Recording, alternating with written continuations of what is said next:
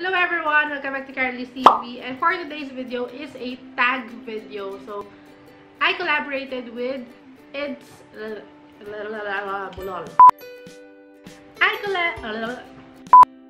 I collaborated with ITSAPPLESWORLD, and gagawin namin yung lipstick tag. And itong lipstick tag, kailangan ng isang nude lipstick.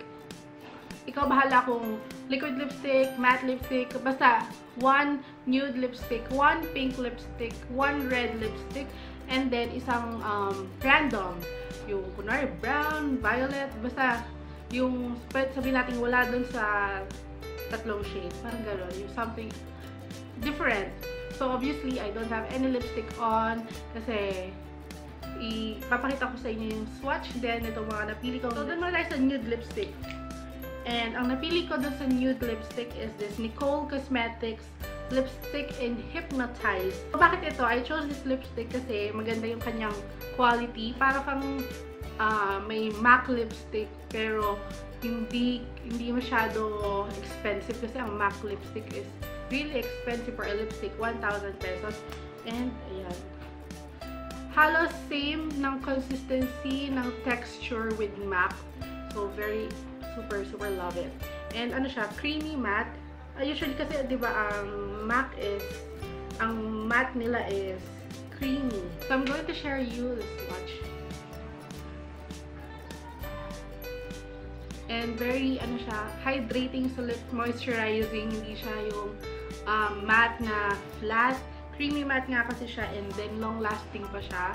That's why I really like this Nude Hypnotize lipstick from Nicole Cosmetics, and ang retail price nila is 500 pesos, so why diba?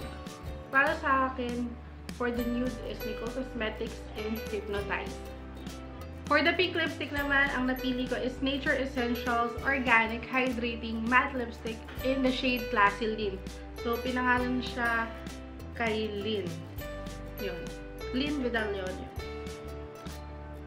So, ito yung itsura niya.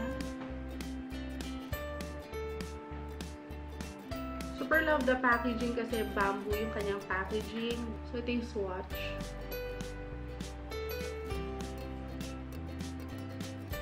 So, very flat out fabulous yung shade niya ng MAC. So, ito yung swatch. Meron na din akong swatch video using all the Nature Essentials lipstick.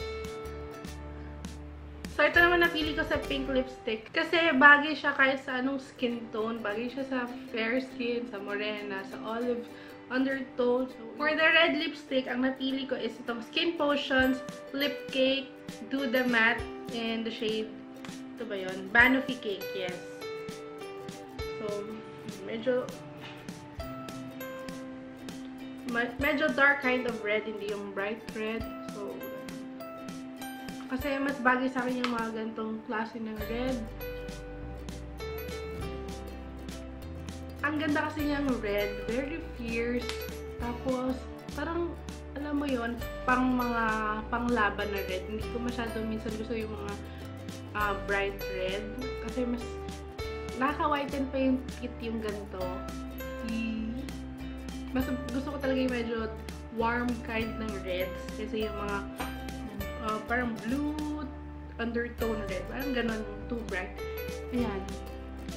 Maganda pa sa Skin Potions na Do The Matte is true matte finish. As in, true to its color. Kung ano yung nakita mo sa bullet niya, ganyan talaga siya. And long lasting. So, I also have swatches na rin here, and I'm going to just put somewhere here yung link. And gusto ko yung red na ito. So, for the next, yung random lipstick. So, this is the Milani Amore Matte Lip Cream. So, hindi siya bullet lipstick.